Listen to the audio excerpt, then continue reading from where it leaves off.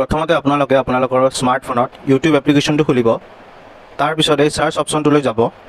search অপচনটোত যাই type কৰিব tech জোন আসাম তো টেক জোন আসাম এনেকৈ সাৰ্চ কৰিব স্পেলিংটো চাই ল'ব তাত এনেকৈ আহিব ফাৰ্ষ্টতে তো এই ফাৰ্ষ্ট টেক জোন আসামত ক্লিক কৰিব তাৰপিছত এই যোনটো ৰঙা সাবস্ক্ৰাইব বাটন দেখিছে এইটোত এনেকৈ ক্লিক কৰিব ক্লিক কৰাৰ লগে লগে এই বেলটো দেখিছে এই বেলটোত এনেকৈ ক্লিক কৰি অল কৰি দিব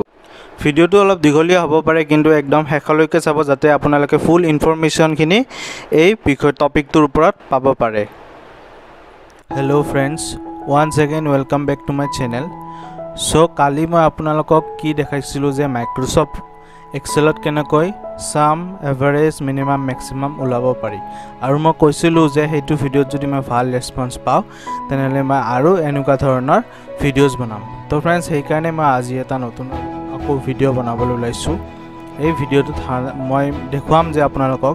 যে মাইক্ৰ'ছফ্ট ৱৰ্ডৰ বিষয়ে তো মাইক্ৰ'ছফ্ট ৱৰ্ডক কেনেকৈ আমি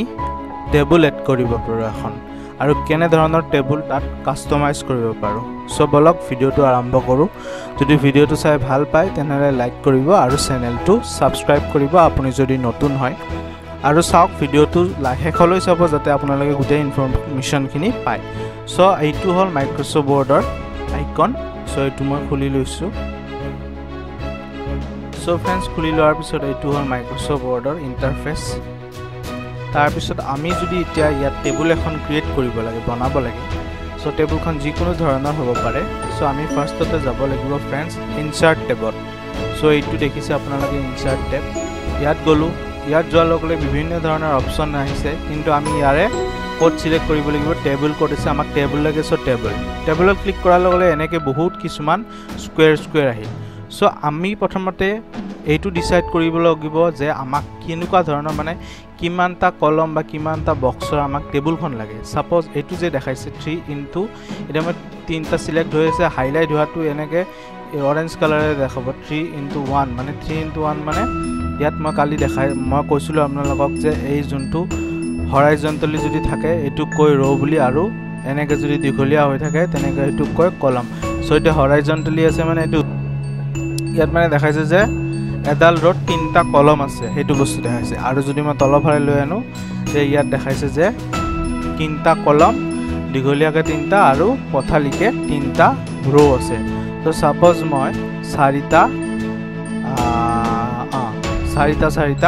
লৈ লৈছোঁ তো ইয়াতে মই ওকে কৰি দিছোঁ ওকে কৰাৰ লগে লগে চাওক টেবুলখন বহুত সৰু হৈ আছে তো টেবুলখন আমি কেনেকৈ ডাঙৰ কৰিম সো টেবুলখন আমি ডাঙৰ কৰিব বা দীঘল কৰিবৰ কাৰণে আমি ইয়াতে ধৰিব লাগিব কৰ্নাৰ এটাত ধৰি কিনে আমি এনেকৈ টানিব লাগিব ফ্ৰেণ্ডছ আপোনালোকে নিজৰ ইচ্ছামতে এইটো টানিব পাৰে সো টেবুলখনটো আমি ইয়াত কৰিলোঁ কিন্তু ইয়াত কিছুমান ডাটা আমি এতিয়া এণ্ট্ৰি কৰিম সাপোজ মই ইয়াতে লিখিলোঁ ৰোল নম্বৰ লিখিলোঁ ইয়াতে লিখিলোঁ মই ক্লাছ ইয়াতে লিখিলোঁ মই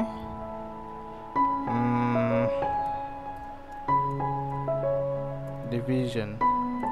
ইয়াতে মই ডিভিজন লিখিলোঁ আৰু ইয়াতে মই লিখিলোঁ গ্ৰেড সো মই 4টা কলম বনালোঁ ৰোল নম্বৰ ক্লাছ ডিভিজন আৰু গ্ৰেড তো ৰোল নম্বৰত মই ইয়াতে দিলোঁ 01 02 আৰু 03 ক্লাছত দিলোঁ ক্লাছ 5 ডিভিজন মই যদি ইয়াত দিওঁ তেনেহ'লে মই এটা দিলোঁ ফাৰ্ষ্ট এটা দিলোঁ ছেকেণ্ড আৰু এটা দিলোঁ থাৰ্ড সো গ্ৰেড যদি দিওঁ মই ইয়াত তেনেহ'লে গ্ৰেড মই দিলোঁ ইয়াত এ গ্ৰেড ইয়াতে বি গ্ৰেড ইয়াতে চি গ্ৰেড সো এইখন টেবুল আমাৰ কমপ্লিট হৈ গ'ল ফ্ৰেণ্ডছ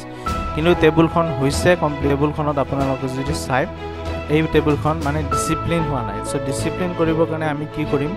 সাপোজ আমি ফাৰ্ষ্ট ৰোৰ এই হেডলাইন মানে এইকেইটা বক্স যোনকেইটা দেখিছে roll class division and grade এইকেইটাক আমি কি কৰিম অলপ ভালকৈ ডিজাইন কৰিম সো কেনেকৈ ডিজাইন কৰিম সাপোজ মই এইকেইটা মাজত লৈ যাব লাগে মিডিলত লৈ যাব লাগে এটা লেফ্ট সাইডে আছে তো মিডিলত লৈ যাব কাৰণে আমি ক'ত যাব লাগিব এই যোনটো দেখিছে অপশ্যনটো চেণ্টাৰ সো চেণ্টাৰত লৈ যাব কাৰণে এই চেণ্টাৰত আমি ক্লিক কৰাৰ লগে এইটো চেণ্টাৰত হৈ গ'ল সো ইয়াৰ লগে লগে আমি বোল্ড কৰি দিওঁ বোল্ড মানে আমি এইটো বোল্ড হয় আৰু যদি আমি ইয়াৰ সাইজটো বঢ়াব লাগে তেনেহলে ইয়াতে বা ইয়াতে গৈ কিনে ফন্ট সাইজটো বঢ়াব পাৰি সো ইয়াত মই অলপ বঢ়াই দিও so roll number class division grade হৈ গল সো এইকেটা যদি আমি তেনেকে মাজত আনিব লাগে फ्रेंड्स তো আমি কেনেকে মাজত আনিম সো এইকেটা যদি মাজত আনিব লাগে এনেকে সিলেক্ট কৰিব লাগিব সিলেক্ট কৰি কিনে আমি মিডিলত লৈ গলো মিডিলত আহি গল সো এইকেটাও তেনেকে আমি অলপ ডাঙৰ কৰি দিলু फ्रेंड्स সো হৈ গল এখন টেবুল এখন কমপ্লিট হৈ গল roll number class division grade so টেবুলখন হৈ গল কিন্তু টেবুলখনৰ আৰু বেলেগ বেলেগ ডিজাইন আছে সো কেনেকে ধৰণৰ আৰু এইখন টেবুল আমি কাস্টমাইজ কৰিব পাৰো তো আমি যদি ইয়াৰ ডিজাইন টেবত যাও আপোনালোকে দেখিছে বেলেগ বেলেগ ধৰণৰ আৰু টেবুলৰ কাস্টমাইজেশন কৰিব পাৰি তাত বিভিন্ন ধৰণৰ আছে কাস্টমাইজেশন আপোনালোকে দেখিছে মই বেলেগ বেলেগত গৈছো বেলেগ বেলেগ হৈ যায় আছে টেবুলখন সো এনেকে আমি কাস্টমাইজ কৰিব পাৰো তাৰ পিছত আছে লেআউট সো লেআউটটো আপোনালোকে নিজৰ ইচ্ছামতে ইনসাৰ্ট লেফট যদি মই এটা ইনসাৰ্ট লেফট কৰো তেনেহলে আৰু এটা লেফট সাইডে বহি যাব চাও এইয়া লেফট সাইডে এই গুটেকেটা ক্লিক মানে সিলেক্ট কৰা আছিল তো গুটেখিনি বহিছে মই আপোনালোক দেখাই আছো সাপোজ মই ৰোল নাম্বাৰ তো ৰোল নাম্বাৰৰ এই কলমটোৰ লেফট সাইডে মোক আৰু এটা কলম লাগে সো কেনেকে আৰু এটা কলম মই এড কৰিম সো আমি যাব লাগিব লেআউটত গৈ আমি কৰিব লাগিব ইনসাৰ্ট লেফট তো ইনসাৰ্ট লেফট কৰাৰ লগে লগে চাও এই কলম এটা ক্ৰিয়েট হৈ গল সাপোজ মোক এই গ্ৰেডৰ এটো সাইডে লাগে মানে ৰাইট সাইডে লাগে তো ৰাইট সাইডে কৰিব কাৰণে আমি ইনসাৰ্ট ৰাইট কৰিব লাগিব তেনেকে যদি এই ৰোল নাম্বাৰৰ ওপৰত লাগে ইনসাৰ্ট এবভ ওপৰত আহি গল আৰু যদি মোক তলত লাগে তিনি তলত 4 এটা লাগে তো ইনসাৰ্ট বিলো তো এনেকে আমি এড কৰিব পাৰো বেলেগ বেলেগ ডিজাইনৰ বা বেলেগ বেলেগ ধৰণৰ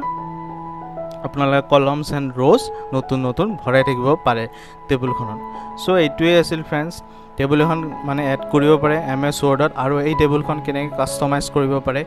ৰ'জ আৰু এণ্ড কলমছ আপোনালোকে নতুনকৈ এড কৰিব পাৰে फ्रेंड्स সো আজিৰ ভিডিঅ' এইটোৱে যদি ভিডিঅ'টো অলপো ভাল পাইছে তেনেহলে ভিডিঅ'টো লাইক কৰিব আৰু যিমান পাৰে সিমান শেয়াৰ কৰিব फ्रेंड्स লগতে কমেন্ট কৰি জনাব আপোনালোকে যদি কিবা ইয়াৰ বিষয়ে কনফিউজন আছে এনে ধৰণৰ মই টপিক আগন্তুক দিনক লৈ আনিম থ্যাংক ইউ